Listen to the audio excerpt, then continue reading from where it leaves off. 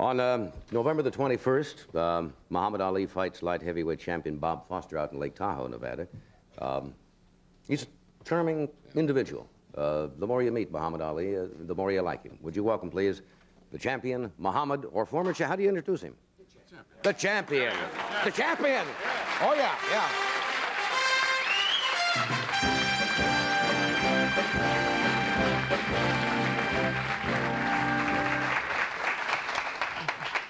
I feel it. Did I ever tell you, maybe I told you this, I used to fight, did you know that, in the Navy? No, I didn't. I used to box. You're choked up about that, aren't you?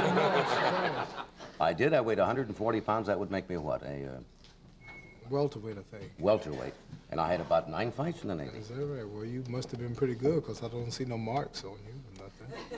Well, I don't see many marks on you either. Well, I'm pretty good. Yeah. Okay. No, I remember I was about 18, and I had about 7 fights, and everything went fine. And I remember on the 8th fight, I fought a fellow who was about your age, about 28. You're 28 now? 30. Are you 30 already? Yeah, time flies. You're pretty old for a fighter, aren't you? I mean, generally speaking. Right, yes. Plus, I've been boxing now 17 years, so I'm a little tired, too. Yeah. Well, I remember this fellow was 28 years of age, and that's when they say you're about at your peak of strength at about 28.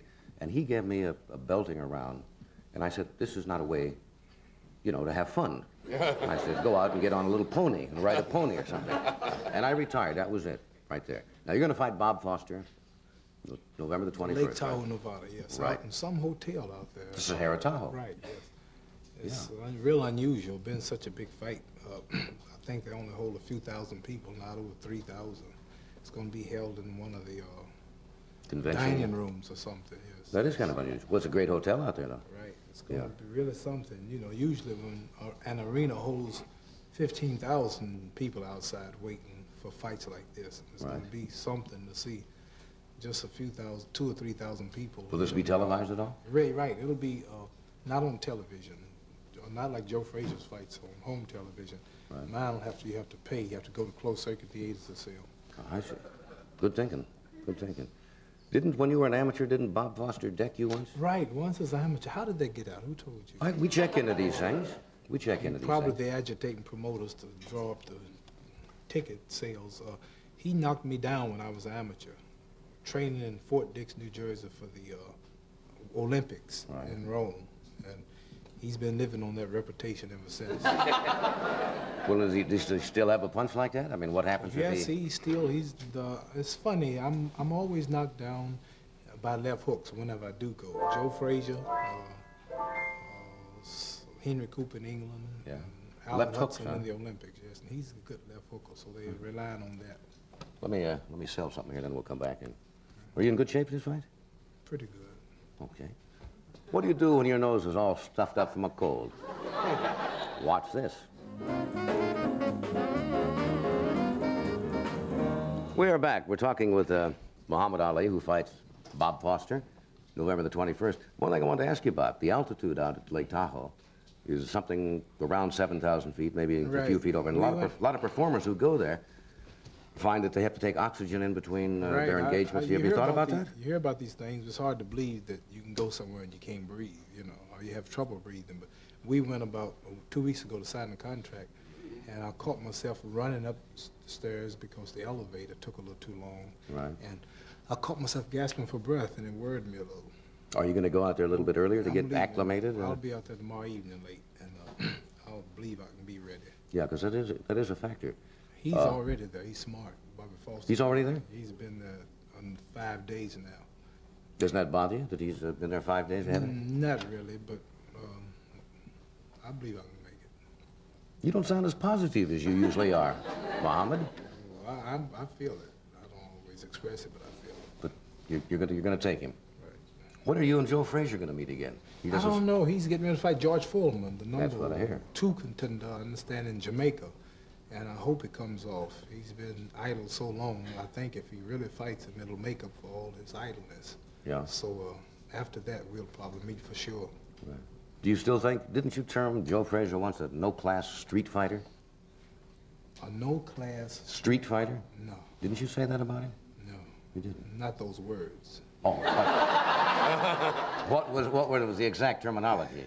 He's a good fighter. I mean, a rough fighter, not skillful, not scientific. Takes a lot of punishment, but he keeps coming. Takes a lot of whipping, but he keeps coming until you get tired of whipping him. Then he catches up with you. But you think you're going to meet him again eventually? Well, I'm positive we are, yes. Right. I wanted to ask you about this. I saw this backstage is hanging there. This is very beautiful. I wonder if the cameras can get them close. Get a shot of that, This Bob. comes from Curacao in Aruba. I was there about probably 2 years ago. Right. And the people of Curacao in Aruba, they sent this to me today from one of their government representatives. Yes, right behind the stage. And that's very good. That's good looking. This is Muhammad Ali with a star and a crescent under the bottom. And small pair of boxing gloves. Made out of real gold and diamonds, yes, and they just gave it to me. And I was down there on a vacation, and I promised the people that I'm going to take my family back, and anybody, if I advise them, if they're ever taking trips over there, it's nice. That's Curacao and Aruba. I've been there. That's pretty Somebody told me you had some land there. I did have. I still do in Curacao. Right, because I met a fellow there, boxing exhibition, and he mentioned, I know Johnny Carson, and he mentioned that you had some land there. Yeah. Like to buy a little lot? No. Do a little real estate trading on the side. Right. Have you, as you know, a lot of fighters, and the great fighters, sometimes later in life after they retired, have not ended up in the best financial condition at all, like Bo Jack, I think. Right. The great fighter is a shining shoes somewhere down in Florida, and it's happened to a great many fighters. You're not going to let that happen to you, I'll tell you one thing. I'm glad you brought that up. But that's true, isn't it? Yes, but not. They're quick to talk about Joe Louis or Sugar Ray, or they talk about Bo Jack or whoever. But what I don't understand is why is it that a boxer can be a great boxer, and he's not a college degree person. It's understood he's just a great boxer, and he cannot watch his money. He cannot watch his accountants. He cannot watch his lawyers or his managers. Half of them are crooked and conniving. He cannot train and watch all this too, plus he didn't go to school for it. They did. He can make a bad investment or two, or something can happen. He can end up later a guard in some factory, and they say, ain't it terrible that Joe Louis made so much money? Or ain't it terrible that Bo Jack made so much money? But his managers, whoever they were, they don't know them. But yet and still, like, what airline is this? Boeing airline, and I was in Canada the other day, and people jump out of windows in the stock market. And I mean, these are white people who are big in business with lawyers and firms, make bad investments, and they go broke. But they always remember the name Joe Louis, always remember Bo Jack. But all of these wise, even America, understand, is broke. The Catholic schools and all kind of people need money, and they're broke. But how did they get broke? Well, I think the reason people remember people like Joe Louis and Bo Jack is because they were in the public eye. They were celebrities. Yes, but a big airline or a big church or a big country are more in the public than a little boxer. So, but what you're saying is right. And I found out because they have many people, not only boxers, but entertainers and jazz musicians, and white, black, all people. Many of them end up, not doing right because they don't realize that they're going to once get old and they live too big and they buy things they really don't need, and they don't keep check and double check and record on everybody. And you do that? Oh, I have accountants and everybody checking everybody. Good for you. That's all I meant. That's all I meant. Get an accountant to check the account. I'm not predicting how I'm going to end up, but it won't be because I wasn't watching. And I'm lucky because Herbert Muhammad, my manager, is the best in the history of all boxing. I mean, like, we have no trouble. It's just the people around us that we have to watch, who don't mean no harm, I'm sure. Right. But they might make a mistake one day and overlook something. All right. Well, let's say now, you're 30. I didn't realize you were 30 already. I was talking about age. I remember I used to watch your show, but your hair is getting great. I used to watch you. No kidding. When you come on the show now, it looked like you didn't dye that, did you? No. This is real. This is it. I remember when you had dark hair, and your face looks the same, and your features, but you look distinguished now. Yeah, well, that's it.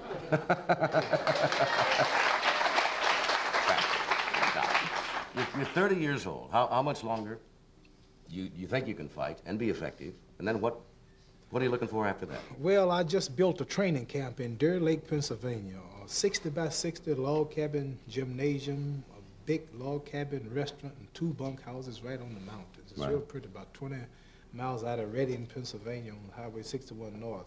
And that's going to keep me going probably maybe another year or two. I really don't know. Probably after Joe Fage, I'm finished. But I'm on my college tour. You know, that's right. You Richard do Fulton, that. my great college agent, he keeps me booked in colleges. And I don't know, between my manager and Richard Fulton, I don't know who keeps me the busiest, because I have like 37 college engagements waiting for me now if I want them, and it's impossible to take them and do the foreign exhibition tours that we have throughout Okinawa, Japan, Pakistan, and Australia. And that's great. I know you like that too, don't you? Well, I like the idea of meeting the people in new countries and going places. Although we're not fighting them, we get a chance to see them. But what I plan to do, answering your question after I'm through boxing, is just do all I can with our people, the black people. We have problems that only we can solve. No male can solve them, no politician, no president, no governor. Problems that we have to solve among ourselves, and talking to and teaching our own people unity and discipline and respect of self before others respect us. And I have a lots to do among the 30 million people that we have here in America, representing our religious leader and teacher, the Honorable Elijah Muhammad, who's doing a great job. And I heard the mayor talking about how much crime we have across the country. Well, our leader, the Honorable Elijah Muhammad, once a black man accepts the Islamic teachings, he quits smoking, he quits drinking, fornicating, adultery, throws his pistol down, and he cleans himself up, and he tries to be a respectable citizen and be a man and get respect from others as well as himself. So this is a great job that he's doing, our leader, and that I would like to help him to do as soon as I'm through boxing, because as you know, in this country, a black athlete or entertainer has a lot of influence. Some of them promote whiskey, some of them make movies, nude scenes with women, and some of them take their fame to promote maybe some type of whiskey or some rock and roll record. But I'd like to do all I can to uplift the people morally and spiritually, and as far as loving self and sticking together and helping self before expecting others to help them and respect them when they don't respect themselves. So this is what I want to do. Well, having known you as long as I do, I don't know anybody else who's better qualified to do that than you. And I know you mean it. Thank you. Okay, we'll take a brief pause and we'll be right back.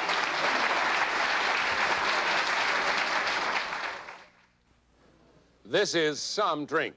Lipton cup of soup. It tastes great. And easy. Look, open up an envelope. In this cup, add some boiling water. And honestly, that's it. Real chicken noodle soup with hunks of chicken in rich noodles and parsley. Now, you'll want all the flavors. Tomato, green pea, onion, beef-flavored noodle. Because cup of soup tastes great anytime or any place you go, wherever there's boiling water. Real soup you make right in the cup instantly. Lipton cup of soup. To the festival.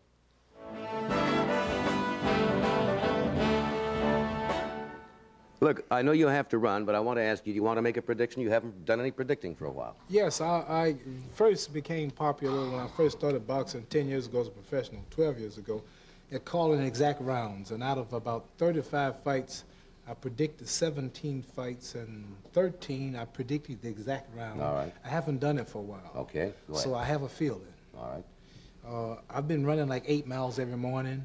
And like when I really eat, I can eat like 8 scrambled eggs, and I train at 8 o'clock in the evenings. And usually I try to be through with my daily activities at 8 o'clock at night, and something just tells me Foster's gonna fall in the 8th round. That makes sense. All righty. Okay. 8 it is. Take care. 8.